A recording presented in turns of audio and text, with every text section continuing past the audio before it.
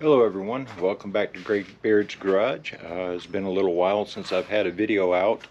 Been a lot going on here around the garage. The problem is with this wonderful southern Arizona summertime, the heat has been just deadly. Over 100+ degrees for almost 2 months now.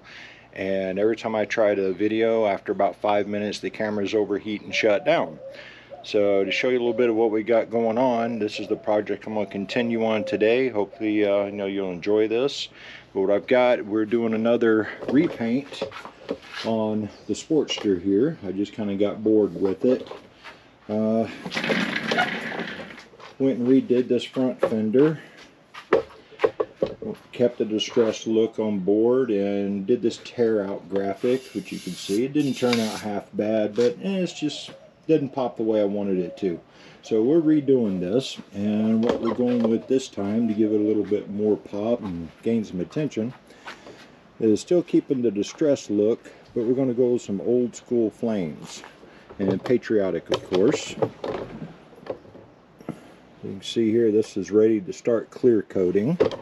I am by no means a professional painter. This is, anything that anyone can do. My base coat is literally rattle can, and I'll show you that. This is one of my paints of choice.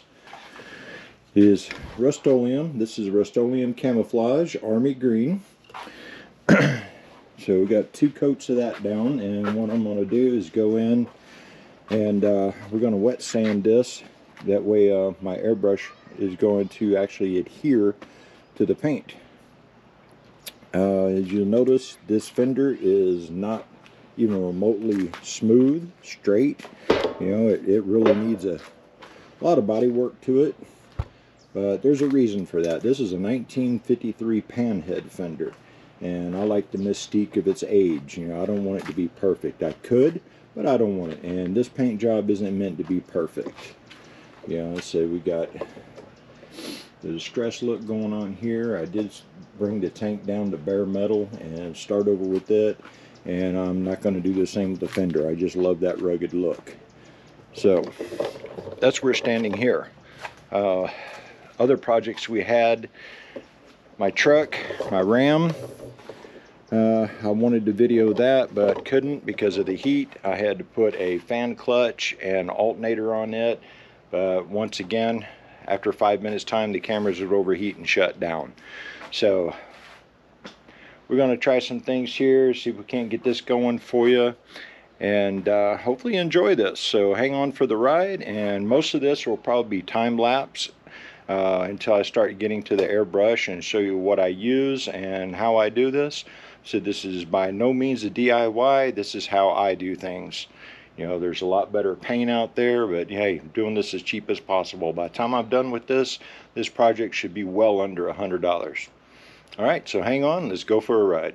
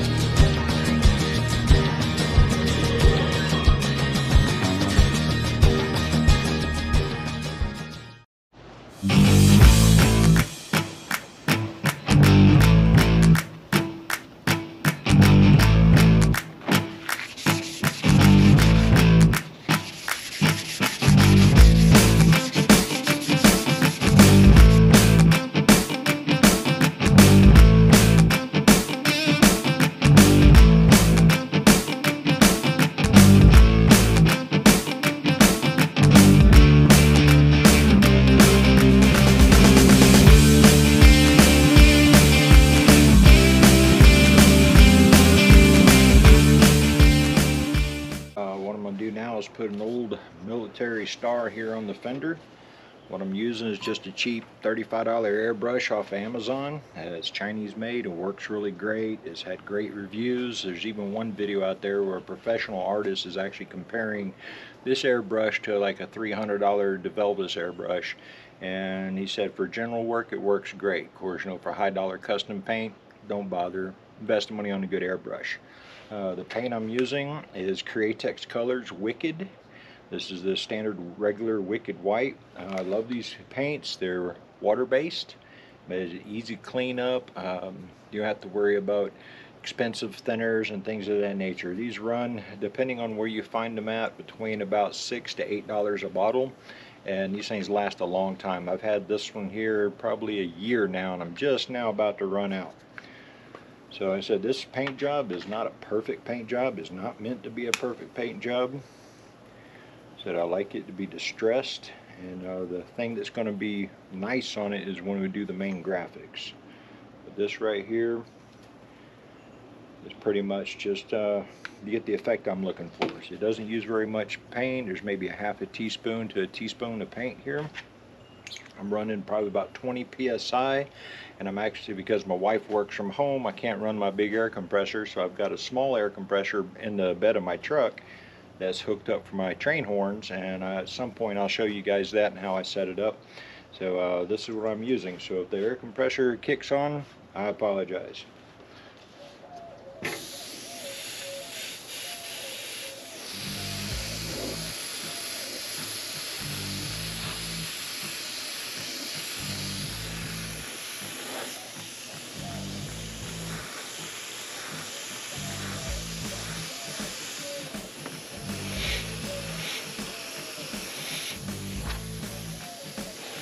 Like I said, this paint job is far from perfect. It's not meant to be. For one, I'm going with this military theme to it. I've painted several vehicles in my time in the military, and I tell you, there ain't nothing perfect about it. Just grab stencils and a spray can and off you go.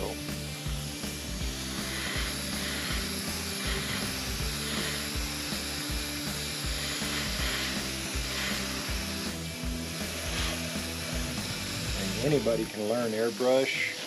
It's not hard at all. The biggest thing is getting your paint mix right for your air pressure you're working with. You can spend the money on the paints like this, or you can get some that cost even much more, or you can just use the 99-cent a bottle water-based acrylics you can find at Walmart or any art store. And it's just a matter of getting the mix right. You kind of want like a milk consistency. That way you can get the flow.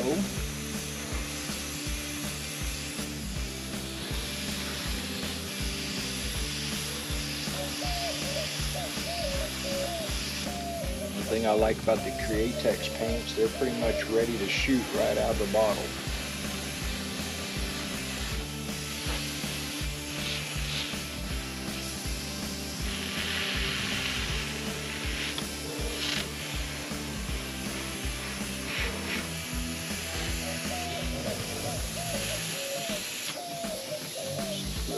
See what we got. Yeah, that'll work for me. Like I said, we're not going for perfect. It's no different than an actual military paint job. They just pull out a spray can and a stencil and have at it. And 99% of the time, the graphics aren't going to be straight. We have all kinds of overspray usually, inconsistencies in the color. I'm going for realism here as to what you would expect.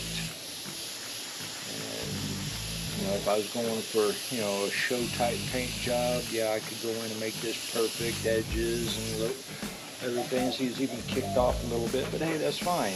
Anybody in the military would know that's what you're going to get. And I've used just about 3/4 of that paint, so like I said, this goes a long ways. Put this back into the bottle.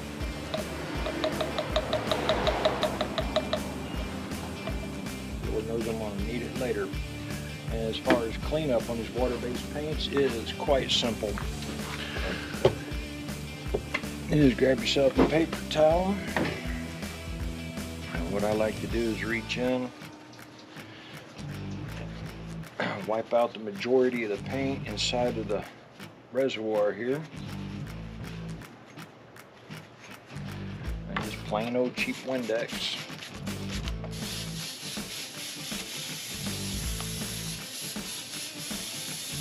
Just flush it out.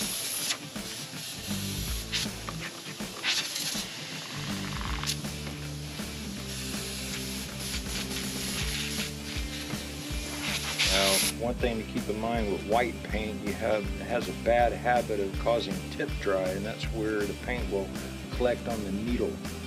All you do is just pick that off, and you'll hear it when you're spraying. It'll start hissing or popping, and all you do is just, if you run your needle guard on there, just pull it off, use your fingernail and pull it off and charge on. So there we go, it is now cleaned out and ready for the next color. That's all there is to it. So what I'm going to do is give this a few minutes to dry. I'm going to hit it with a little bit of sandpaper to distress it a little bit, and then we're going to start laying out the Patriotic Flame Graphics.